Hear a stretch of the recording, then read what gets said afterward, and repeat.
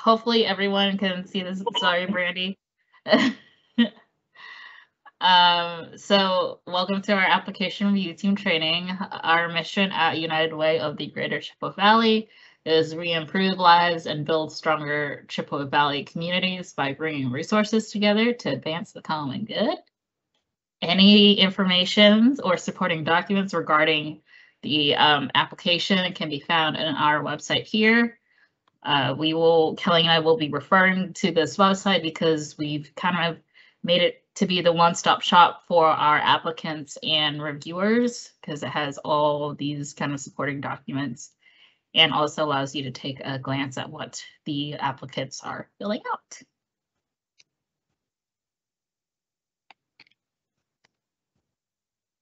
Right, here is Kelly and I's information. I think you all have my email address because I've been sending you emails, but feel free to reach out to either of us if you have any questions or concerns. If you have specific questions related to an initiative question, a question that is specific to an initiative on the application, we have here are the initiatives that we both cover. And if you have any general questions, feel free to give us a call at our office. All right, so since this is most of y'all, this is your first rodeo, I will go and explain what community impact is by illustrating a fun story. All right. So here's the story. A villager is walking by the river one early morning, and the villager looks into water and sees a baby floating down the river. The story gets better, I promise. Horrified, the villager races into the water and grabs the baby and brings the baby to shore. The baby is fine. Relieved, the villager looks back into the water and sees another baby floating down the water. The villager again dives into the water and rescues this baby as well. Once more, the villager looks into the water and sees dozens of babies floating down the river.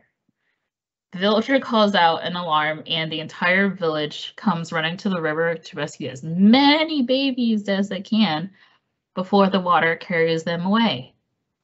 This is a village that is mobilized. Every villager is at the river trying to save the babies from the water. This is a village that is improving lives.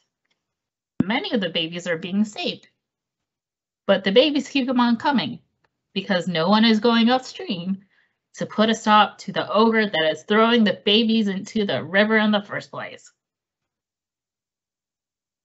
The community impact approach would say, instead of just waiting down the river to save the babies, we as United Way need to gather a contingent group of villagers to go upstream and stop the ogre. Otherwise, we'll be pulling babies out of the water forever. Don't get us wrong, pulling babies out of the water is essential, but how do we live with our lives if we don't try? But it is by going upstream to redirect the ogre and put its energies to better use that we create lasting change in the conditions that are causing this nightmare to begin with. All right, so that is kind of illustrating what community impact is. And here's kind of a diagram of what it is. So community impact is focusing on the education, financial stability, and health pillars, as United Way Worldwide calls them, with us kind of tackling the root causes and creating long-term prevention in the end, with each of the initiatives kind of focusing on these statements here. But we also recognize that basic needs is a need in the community. So those basic needs is targeting the short-term goals. So if you need a place to stay tonight, we support organizations that will be able to do that. If you need a meal right now and you're hungry, we support organizations that can provide you with a meal. Also, feel free to pause to ask any questions during any time. All right, so how did we kind of come up with these the main focuses of each initiatives. So each initiative has a group of individuals called advisory councils who are experts in their area.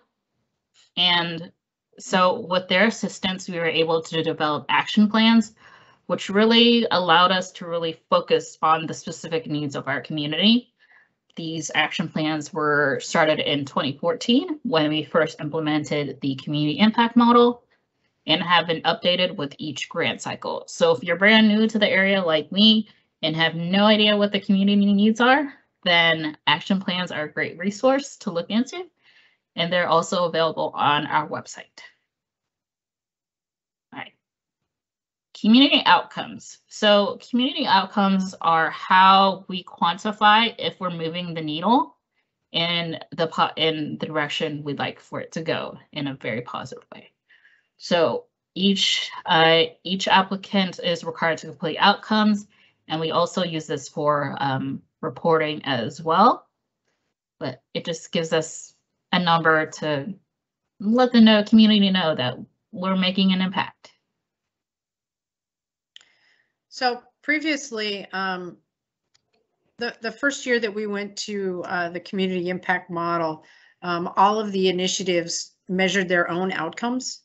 And so when we got the data, we weren't really able to do much with it because it was all so different.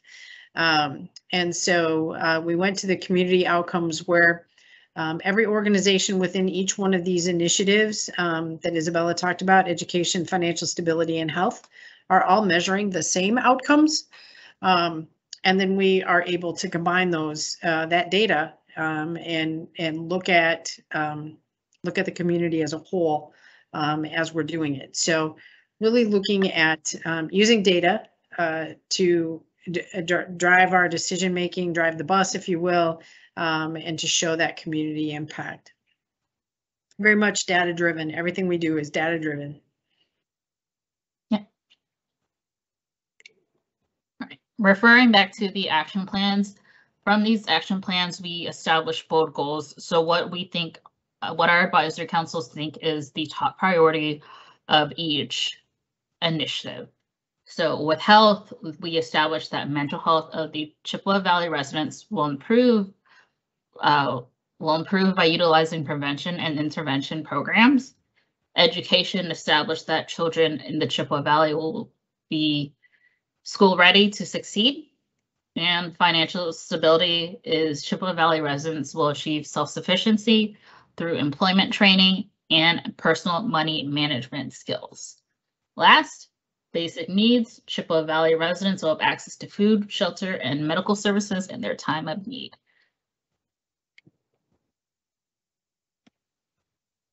All right, Alice. So does anyone know what Alice is?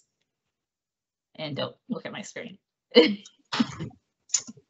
Isn't Alice a report that is kind of done to see, I guess I always think of Alice as the report that kind of shows what percentage of people are like struggling with food insecurity or issues with unemployment, and that isn't that kind of the gauge that is used to determine where funds should go? Yes and no. So you're close. You're close. Your answer is about 50% correct.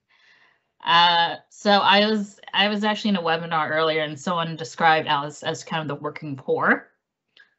So Alice stands for Asset Limited, Income Constrained, and Employed. These are the individuals and or households that live paycheck to paycheck. So they make above the federal poverty line, but just maybe even a few dollars above the federal poverty line. They make too much to be able to qualify for any programs and assistance programs, but they are still making too little to be able to kind of establish like savings. And if you want to know more about our Alice report, it is available on our website.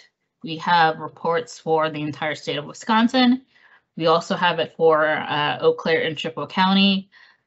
That we really emphasize the Alice report because there are questions in the application that ask how the program is going to serve the ALICE population. So our target population, each initiative has its own target population, but we're really, and in addition to that, we're targeting those that are at or below the ALICE threshold. Doesn't mean that everybody has to be at that, but that's who we're really targeting.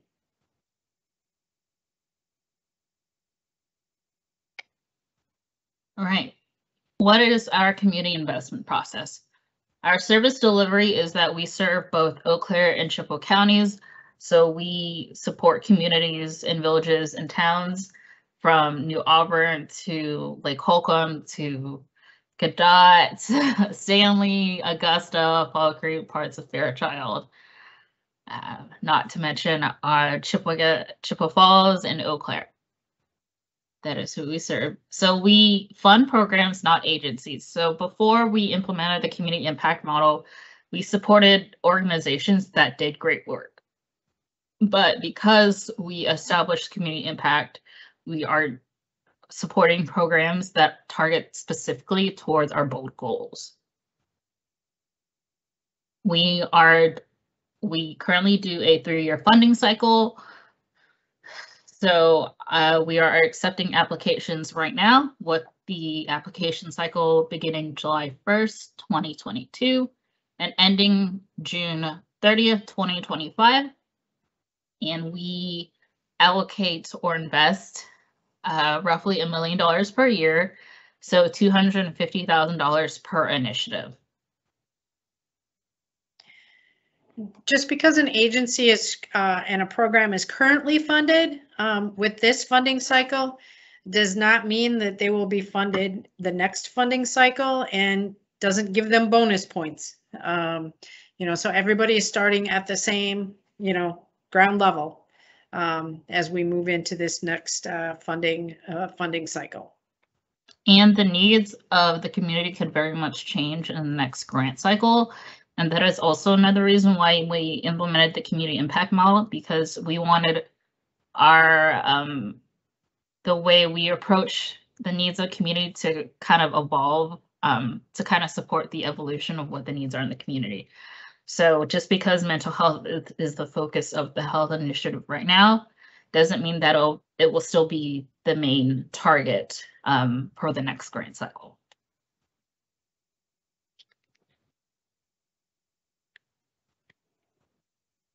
All right, so what is this fun looking little chart puzzle that I have to follow? All right, this is also in your Evaluator training manual. This kind of just lists the different hands that the applications will go through from kind of start to finish. And if you follow the arrows, you'll kind of see which group is responsible for what, and how a program eventually becomes supported.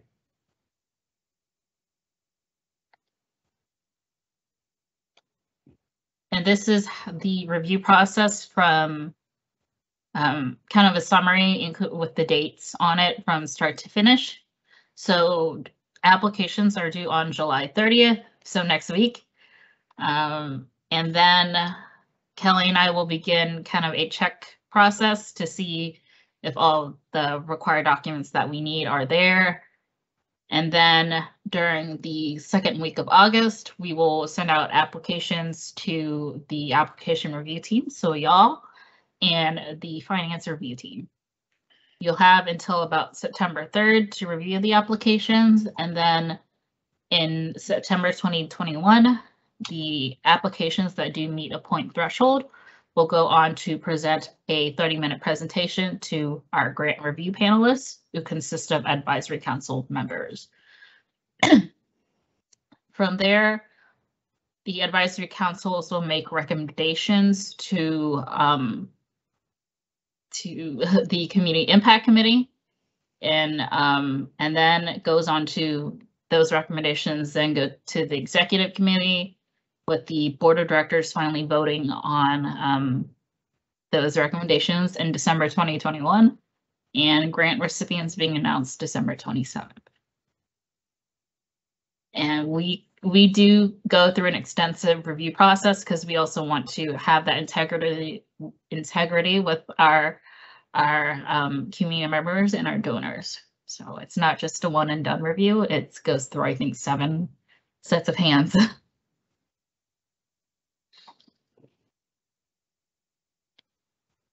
All right, here is another table kind of explaining a bit more of the responsibilities of each review party.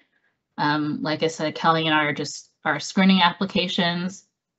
And then you'll see each of the respective reviewers, with the final score being the application score, which is the part that you'll be reviewing, is worth 30%. The financial review score is worth 20%, and the grant panel is worth 50%.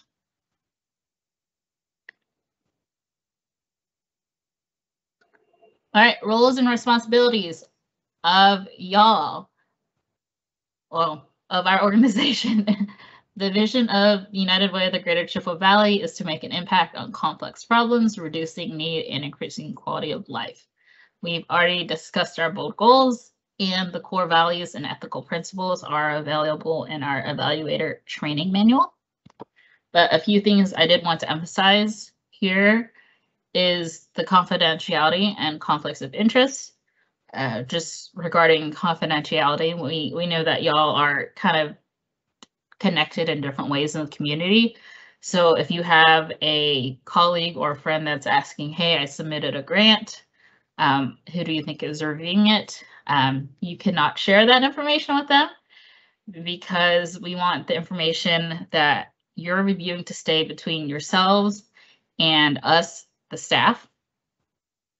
So they can't bribe you, and you cannot accept any bribes with like mini muffins or any of that. And next thing is conflicts of interest. So it is here in blue, italicized, underlined, bolded. Why? Because for one, we do not know who is applying until the application deadline on July 30th.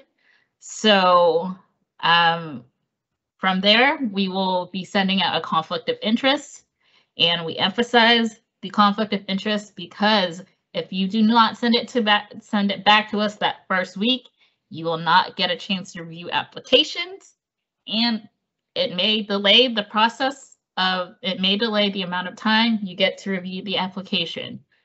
So please send us the conflict of interest as soon as possible. I'm talking like hopefully within a day of you receiving the email. So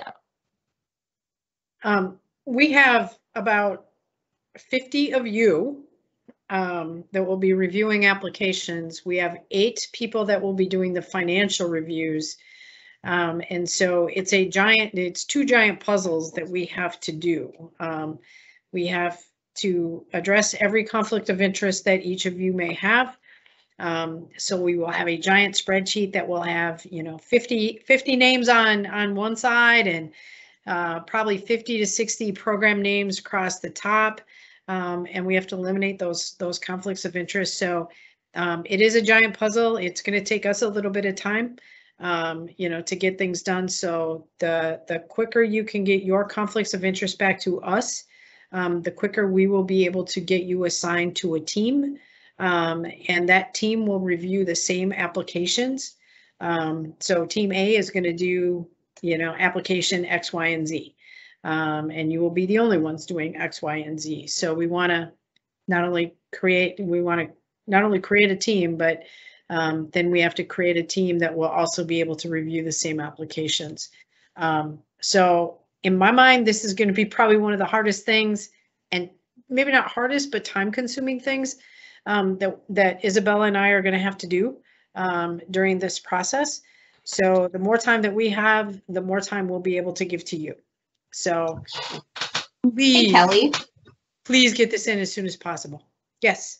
what are you considering a conflict of interest for an organization? Yeah, so we've defined that, and when you get it, you'll be able to, tell.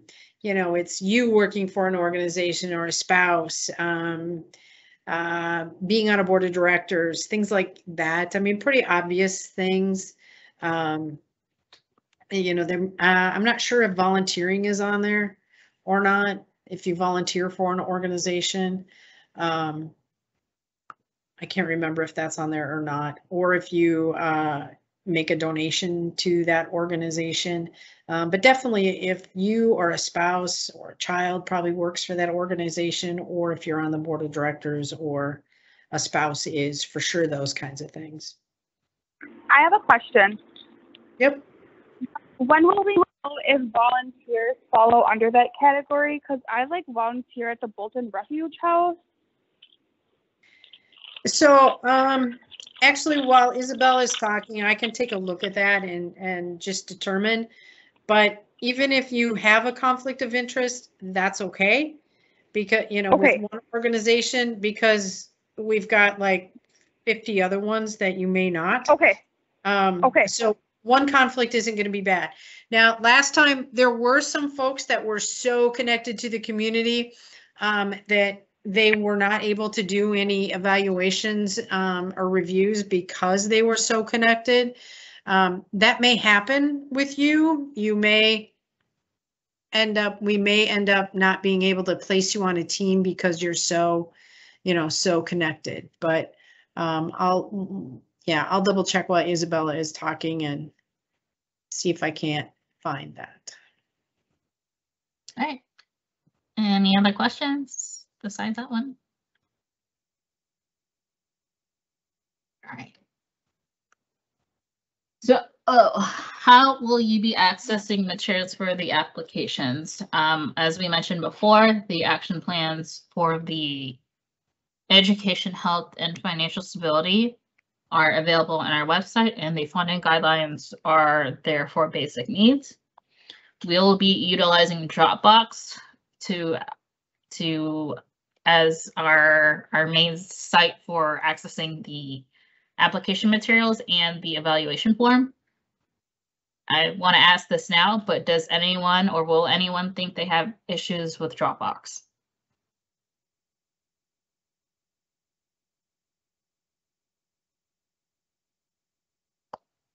All right. Good.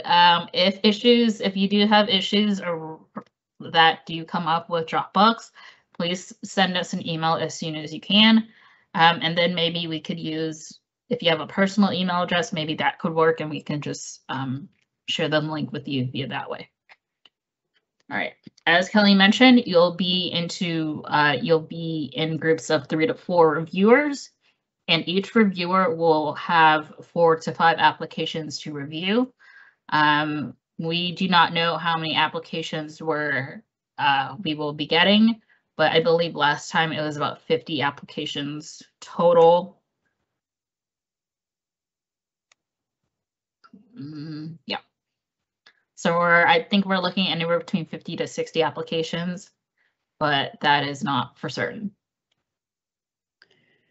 Yeah, so we're hoping that we can, you know, divide the applications out, you know, relatively evenly amongst everyone, and with the minimum amount of work that we would need to have. So we say 4 to 5 applications here. I'm hoping it's like more like 3 to 4, but a lot will depend upon how many applications we actually get, and then also how many Conflicts of interest.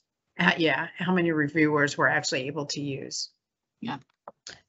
This is kind of an example of how the folder will look like. So you'll be assigned a folder that is labeled similar to this. It'll have the abbreviation of the initiative. So either BN for basic needs, FS for financial stability, H for health, E for education. And then it'll be team A, B, C, D, E, F, G, A through Z, and double letters if we need. Inside that folder will be the application review team evaluation form. And then there will also be the program, the application folders. So it'll have, I can't see my mouse. It'll have the abbreviation of the initiative, followed by an abbreviation of the organization followed by the program name. So I know it's kind of a lot, but this is similar to how it'll be labeled inside the folder. And then inside that folder will be the applications and attachments. All right, this is an example of what the folder will look like. You will have Team A, Team B, C, D, F. Here's the organization, the program folder. And inside this folder will be the attachments and applications. And if you click on it, right now you'll see a picture of a dog. Oh no! All right, you'll see a picture of a dog.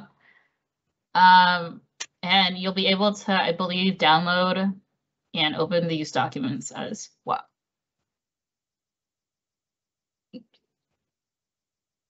Clicking on wrong things. All right, oops. Here we go. Any questions about Dropbox, any of the sort? All right. If you would like to take a look ahead of time, the review forms are available on our website. They're right here. And you won't know which initiative you'll be receiving, but if you would just like to kind of know what we're asking ahead of time, they're available for you to look at. And these review forms are also available for our applicants to look at. All right. Oops. So I will show you an example of what the evaluation form looks like here. Each evaluation form is divided into 5 sections that reflect the number of sections in the application. I will go over the attachments in a little bit and the scoring in a little bit as well. But looking at the evaluation form, it will have kind of a statement and then a reference application question. So this lets you know which question or document to look at specifically regarding this statement. Right. So something new that we have added to our application this year that is kind of different from previous years is we've added a diversity, equity, and inclusion question. We understand that diversity, equity, and inclusion is kind of a very sensitive topic, especially given recent events. And it's also might be a challenge because both counties are over 90% white. But we also want you to think about diversity, equity, and inclusion in other ways, such as socioeconomic status. And we also know that diversity, equity, inclusion may not be at the forefront of everyone's mind. So that is why we kind of divided this statement into 2 parts, you could say. So if a program has developed a program and it's great, then they get a maximum of 2 points. If they have a plan and it's already being implemented, they get a maximum of 4 points. We just did not want, Sandy's disconnecting again. We just did not want organization programs to be deducted a large number of points if they didn't have a plan. All right. And if you have any comments, feel free to leave them here in the boxes.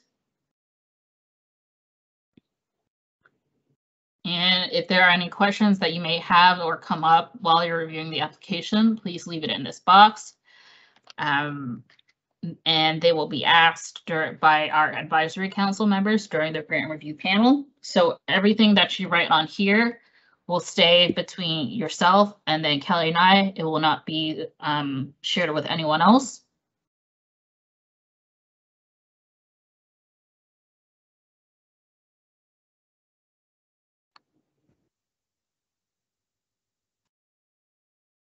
All right. And I will be going over the attachments. So the attachments for attachment B is an organizational chart. Sorry. We're kind of just wanting to see if that it's clear and concise and doesn't look like a giant maze.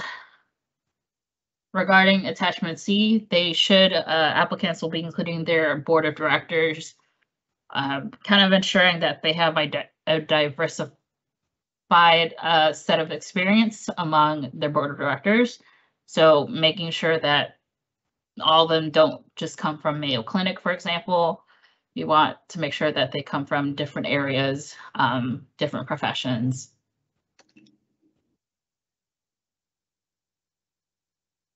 And then attachment A, this is referenced in 2 statements in this section and section 4. So attachment A is a program budget. Let me zoom in one more time. That may be a bit much. Sorry. Can everyone see that, sort of? Ish. All right. So attachment A is a program budget. So what we're looking for in this program budget is if the number of individuals they're planning to serve is makes sense for the amount that they're asking for, and is their budget appropriate for the services that they'll be providing. So a few things here. This part in this green column, making sure that it's 50% or less.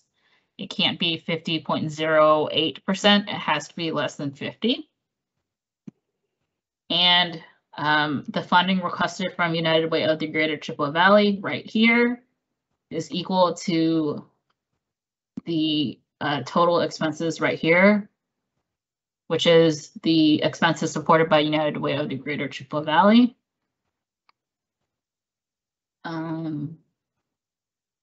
And also kind of looking at their expenses just to make sure that it makes sense. So if all of their funding is kind of going into staff, that's okay, because staff is an important part of a program, but kind of making sure that it's not going towards like office supplies or phone or other type of things. So that's what you're going to be looking at. So administrative costs are okay, but I think, you know, what we're looking at is, are they using United Way funds for all administrative costs? You know, we understand that you need to have that infrastructure in order to run a program. So admin is okay, but is everything going into admin, or is, you know, is it going, you know, someplace else as well? There's kind of no right or wrong answer on this one. It's just kind of doesn't make sense, you know. You know, that first column, that blue column, is just a general budget, you know, your revenues that are coming in versus your expenses that are going out, is really what that is. If this revenue coming in is more than the expenses going out, my first question would be, well, then you're asking for too much money from United Way. If the revenues match the expenses, that's kind of what we like. And if the revenues, or if the expenses are exceeding the revenues, that's not necessarily all that uncommon for a nonprofit. But is the difference, you know, a couple of $1,000s, or is it a couple of hundreds of thousands of dollars? And then that gets into the financial wellness of the organization as a whole. You won't have access to all of that information, but if, you know, you saw a budget that, you know, showed a $200,000 deficit in a program that was $300,000, I would be questioning whether or not they actually have the capacity to administer this program. Yeah. So don't get too hung up on these questions. It really is, does it seem to make sense? Is the number of individuals they're planning to serve make sense for the budget? If they're requesting $100,000 and they're only planning to serve 2 people, that kind of draws a red flag. And then the flip side, you know, if they plan on serving 1,000 people for, you know, $1,000, that obviously is going to throw up a red flag as well. It may make sense for, you know, I guess a food provider, maybe. But it may not make sense for maybe a night of shelter, right? So we kind of just want to know that the amounts that they're requesting and in their budget makes sense for the number of individuals that they're planning to serve and for the quality of work the staff is providing. And there are questions in the application that ask the qualifications of the staff.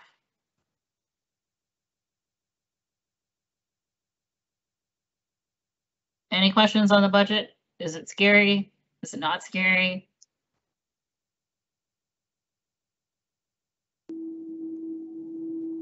I had a quick question on where it shows the number of people that the program serves. Does it say it on this page somewhere? It does not, but I can pull up an application so that it will probably make more sense by doing that. Okay. Thank you. As an example. Great question.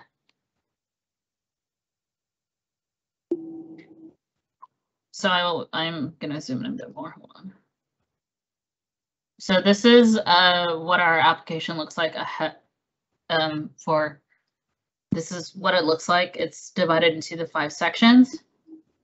But in this outcome, one of the tables here, they have to state how many individuals that are planning to serve annually.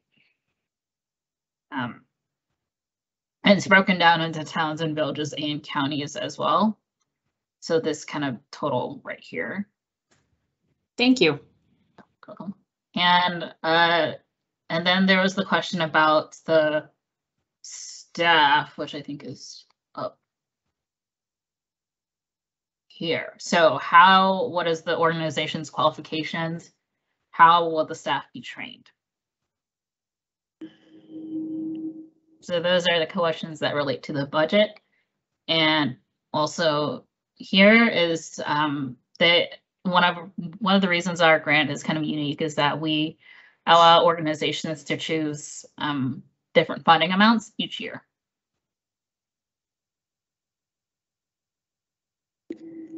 Doesn't mean they'll get different funding amounts, but they certainly can do that. So we'll see it both directions. We'll see them increase their funding as the year goes on, or request for funding. Maybe they start off as a pilot project and then add more individuals, and so need more funding as time goes on. Or they go the flip side. Maybe they're a startup program and they need more money to start up, and then less money in years 2 and 3. So we do have a few organizations that do get that currently are getting different amounts of funding depending upon the funding year. But I would say a vast majority of them will ask for the same amount of funding all 3 years. And for the basic needs, will they count the number of individuals, count the unique number of individuals served? Will they? Yes. Yes, they will either count them or give an estimation. All of the programs All of them. Will either give us an actual unduplicated projected number or give us an estimation of that unduplicated projected number. Yep. All right. I will go back to the evaluation form. So our scoring system is broken down from 0 to 4. With 0 meaning they just straight up left the question blank and didn't follow the directions. 2 would be they really didn't demonstrate, their answer wasn't really clear and it kind of lacked some specific examples. And 4, you think it's the best answer you've ever seen written on a grant application.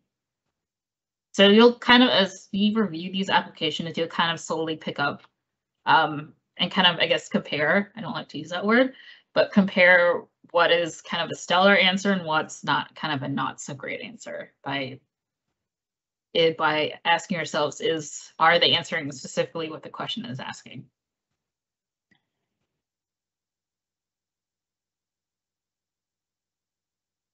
All right, this is kind of our scoring chart process. So as you may recall, the application score that y'all are reviewing is worth 30%. The financial review score is worth 20%, and the grant review panel is 50%. So each reviewer will be reviewing 4 to 5 applications, and the score of that one program is the average of all 4 to 5 reviewers. And if they meet a certain threshold, I believe during the application and financial portions, they will move on to the grant review panels. And this is an example of how the points are kind of tallied up. And here is an example of what the total weighted score is. So just because the program scored the highest doesn't mean that they will automatically get awarded, be a recipient of the grant. Decisions are made once they've met that point threshold and their total weighted score is calculated. So when the advisory councils get the scores, the total scores, things that they do look at is the total score, but they also need to look at the distribution between Eau Claire and Chippewa counties. So we have a percentage in mind that we want to make sure that we stick kind of close to. And then also the service itself, you know, is the service, you know, being offered, or is there a service that's needed that, you know, might have scored a little bit less than a different service. So there's some of that goes on. A little bit of fine tuning is what I would call it. So it's not just totally based on the score. The advisory councils, who are experts in the field, are also taking a look at that distribution and also needs within the community. United Way also reserves the right to seek out if nobody is able to provide the service that we think is important, or the advisory councils think is important, then we are able to seek that out through an organization directly.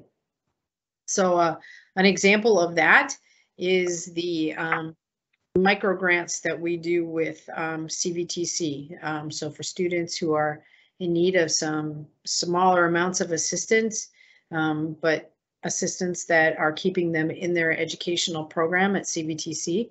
Nobody applied for that, and so we sought out CVTC to actually do that, and it's been a very successful program. Yeah. All right, next steps in this process. You'll receive an email, a friendly reminder email during the week of July 26th. So that's in roughly a week. It's in about a week, saying that the conflict of interest is on the way, so be on the lookout. If my emails get sent to your quarantine box, then check that as well. So conflicts of interest will be sent during the week of August 2nd. They must be signed and returned to us as soon as possible.